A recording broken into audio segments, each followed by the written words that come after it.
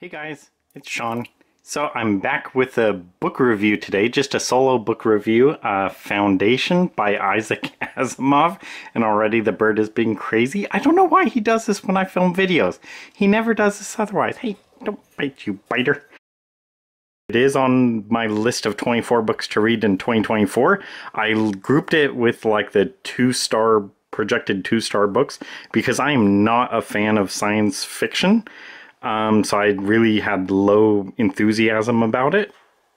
It is a book on the top 1000 list, along with two sequels to it. I think the first is Second Foundation, and the third book is Foundation and Empire, I believe.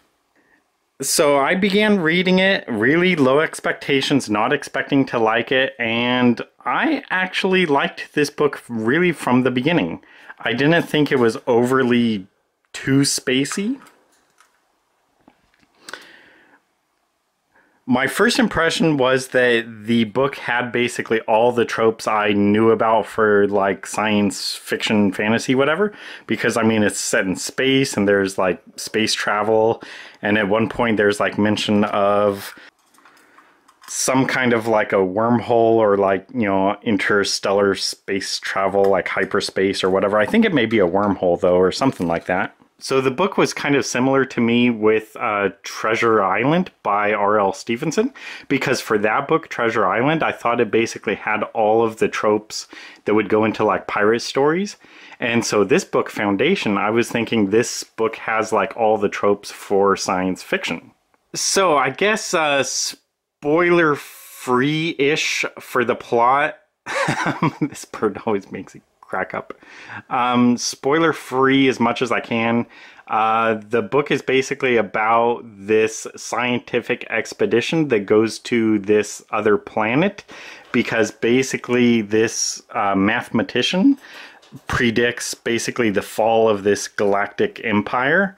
And so what he does is he takes this group of scientists to this other planet, and basically what they will be is they will like chronicle all the knowledge of mankind and all the history of mankind and everything, but especially like the science of mankind, and preserve it so that when the empire falls, which it is like mathematically proven to do, the gap between the fall of the empire and the rise of the next like civilized government will not be as long, will not be as terrible. So basically it will shorten the Dark Ages by preserving all this knowledge. So then like a few crises occur like every 20 years or so that threatens to like destroy this scientific expedition. And so there's basically like four, maybe three, I think four kind of like main crises in the book that takes place over like 20 years time or whatever a piece. And so it basically shows like things are really bad and they need to find a way out of it to stop this crisis from occurring, to preserve this scientific expedition. Look at that bird biting me. What a biter. That's why his name is Nibbler. Okay, so now for more like detailed feedback. I don't know if this is going to be spoilery or not, but I'm kind of just telling all my remaining thoughts about the book. So if you really don't want to know more about the book, go ahead and skip ahead where I just tell about like my conclusion for the book, my rating for the book. So if you don't want to know anything else about it, skip ahead. This book is basically about the...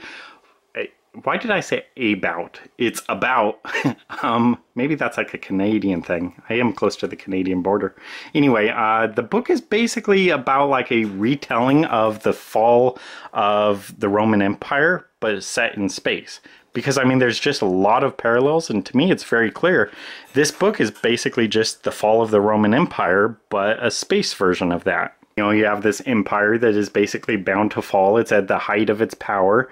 But then like, along the fringes of the galaxy, like the borders of the Roman Empire, there's other clans that aren't, thoroughly controlled. So they become more independent and they begin like expanding their power. So that's like the first phase, kind of like, all the barbarians moving in against Rome.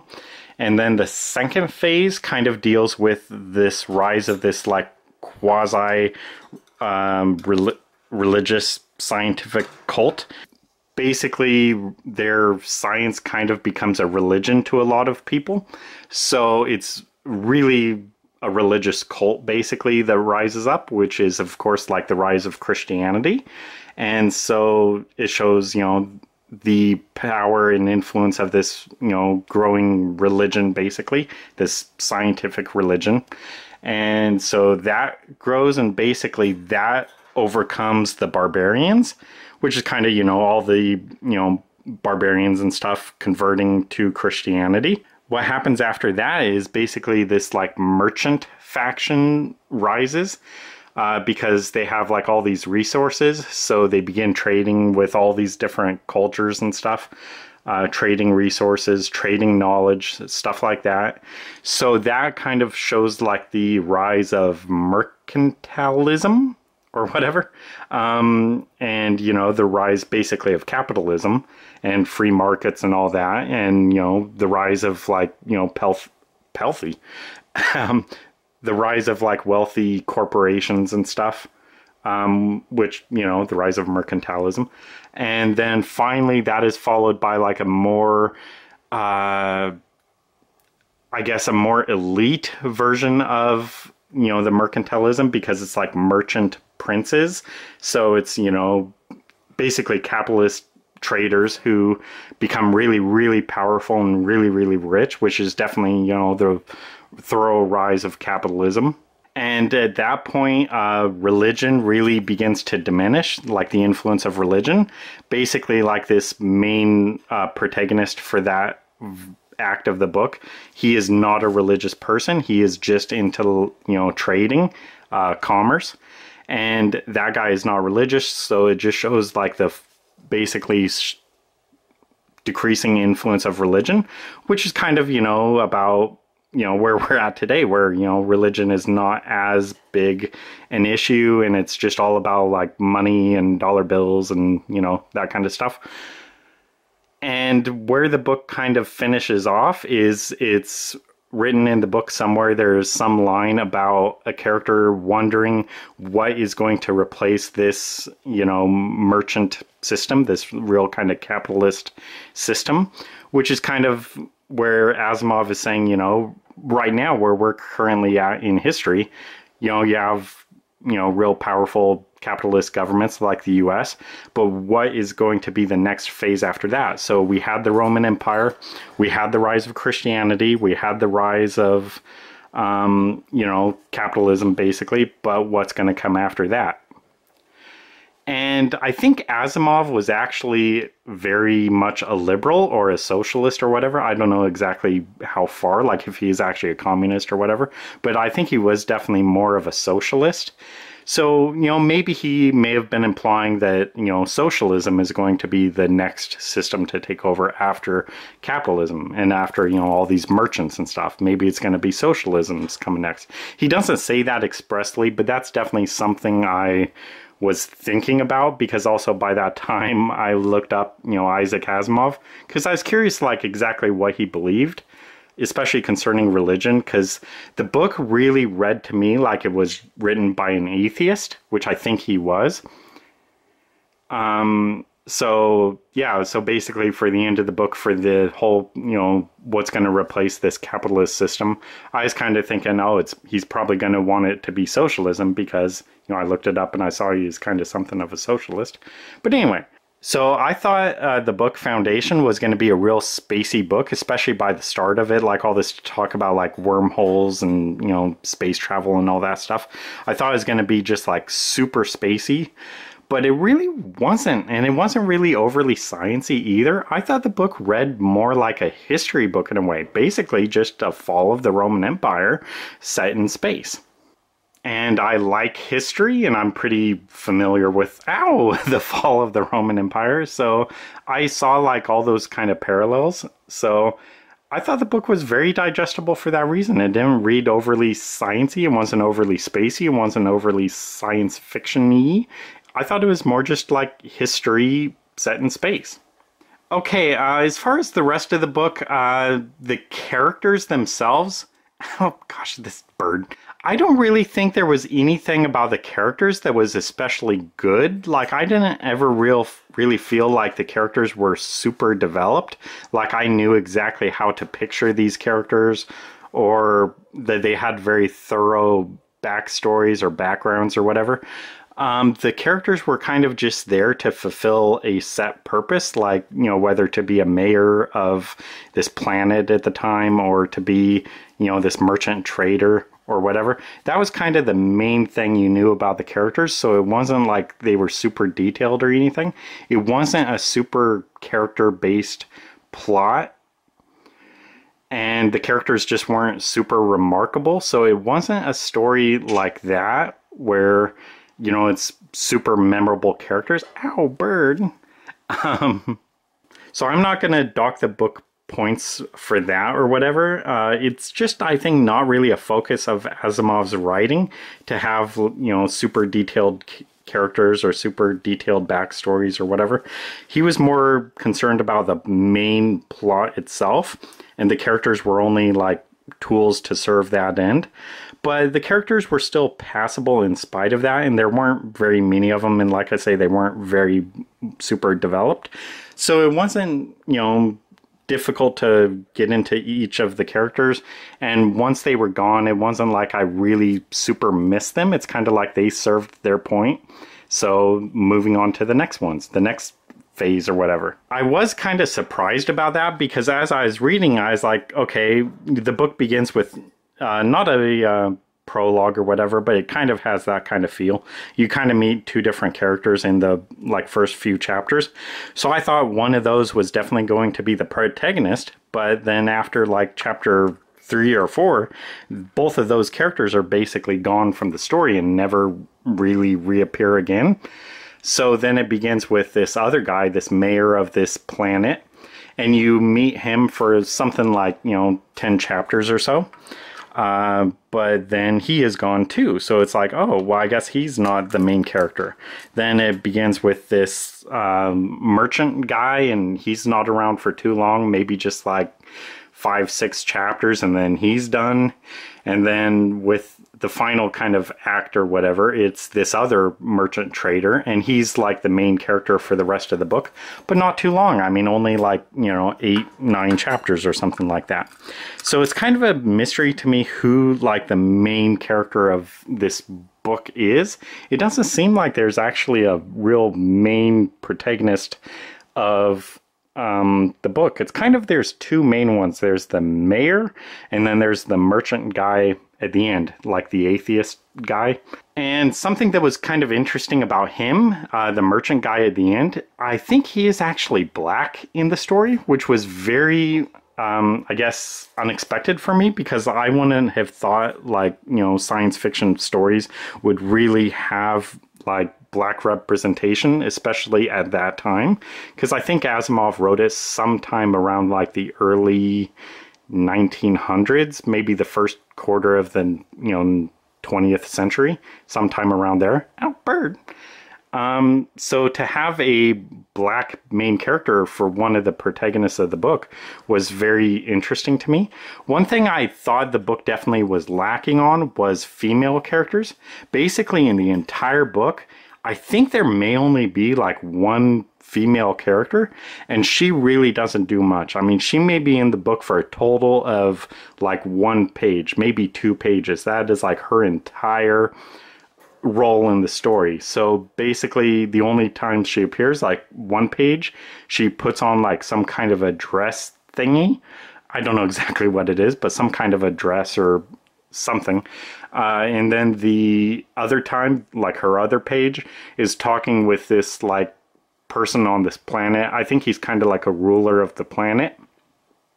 And she is basically saying something along the lines of like her father is something or other. Like basically she is the daughter of some other lord of some kind, and so she's kind of like, you know, hey, you better watch out, you know, don't push me too far, my dad's gonna, you know, do something.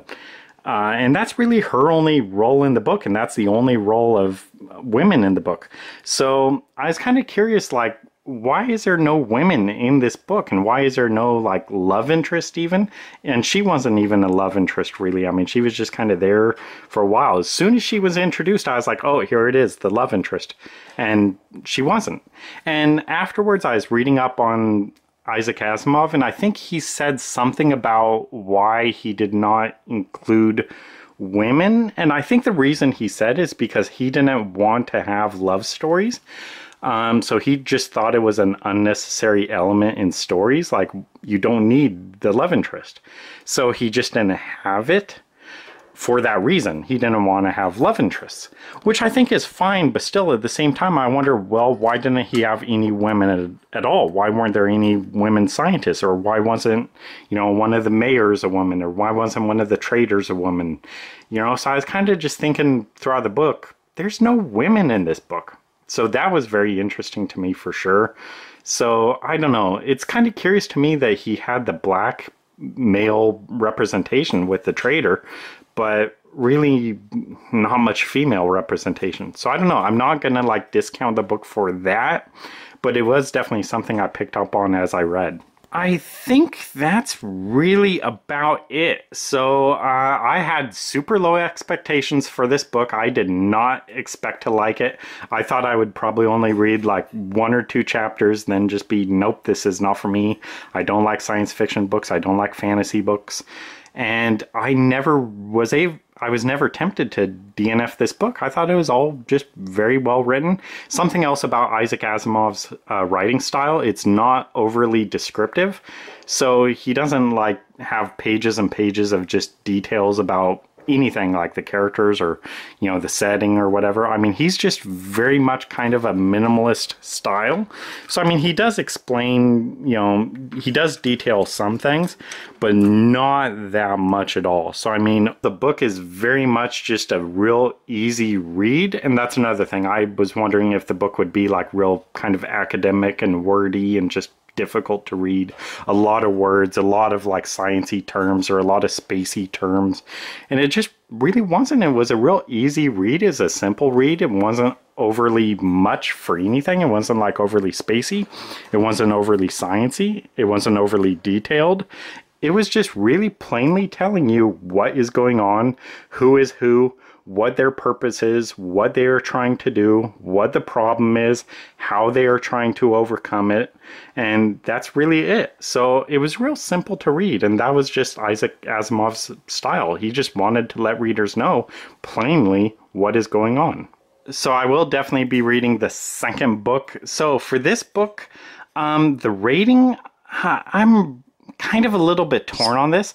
Basically, there's nothing I can fault the book for that I could dock it a star, but I am kind of leery about giving it a full 5 stars because it's just not quite a book that I would think would be a 5-star masterpiece book. But at the same time, again, there's nothing I could really see to justify lowering it a star rating. So all in all, I thought the book was very good. So I think I am going to give it 5 stars. With the caveat that it's not a 5-star masterpiece, perfect book, everyone in the world should read it.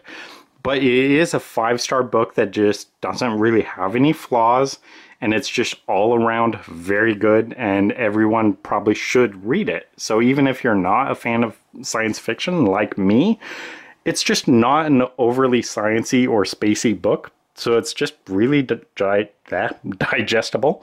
And it's really readable, so I think you should read it.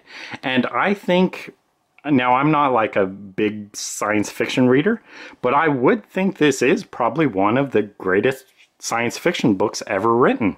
And it's just real easy to read, real easy to understand, not too much, not too difficult.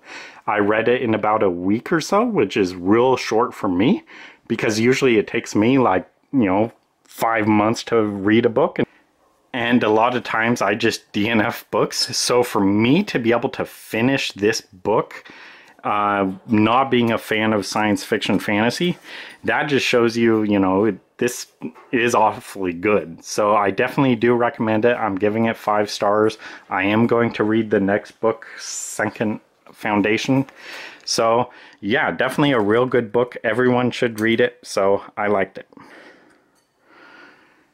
Give everyone a kiss goodbye, Nibbler. Say goodbye. Mwah. 2, 3, 4.